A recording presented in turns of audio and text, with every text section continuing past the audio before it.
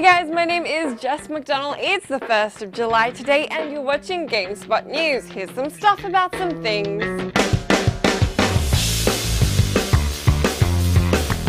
First up, GTA Online is getting itself a special July 4th update, and if you love America, then you'll love this gratuitously stereotypical America pack. The Independence Day update, which you can grab on PS3 and Xbox 360, includes a Made in the USA t-shirt, a mullet, and masks of what the update calls this great nation's most fearsome and majestic creatures. There are also some gaudy star-spangled vehicles, including the Sovereign motorcycle and the Liberator monster truck, as well as guns like the musket and firework rocket. When you're done with all your gun toting and red, white, and blue vehicle riding, you can also head down to Pleasure Pier to ride the Ferris whale and the Leviathan roller coaster. The content is available for a limited time only, so grab it soon if you want to get your America on.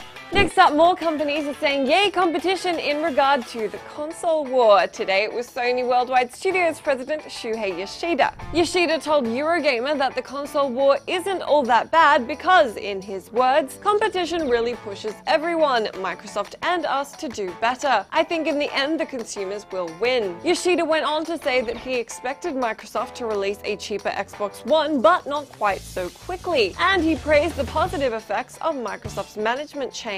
Speaking of that management, Yoshida commented on Microsoft's E3 showing and the new head of Xbox, Phil Spencer, saying the attitude was great, like from Phil Spencer. I read and listened to his interviews and he's a reasonably smart guy compared to some other people who used to say some unbelievable things. Some people potentially being this guy. Yeah.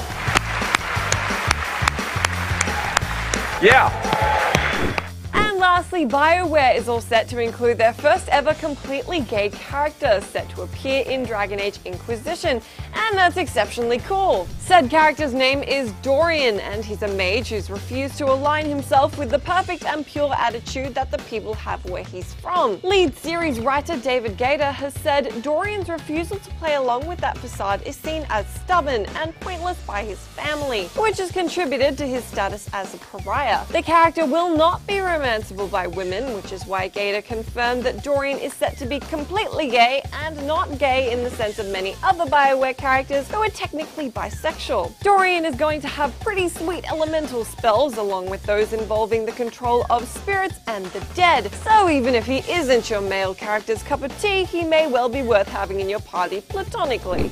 Be sure to let me know down in that comment box if you're keen for Dragon Age Inquisition and what you think of Dorian's characterization. Those are all the things I have to tell you about today, but join me again same time tomorrow for more things, and until then, enjoy the rest of your day with your things. I'll see you soon.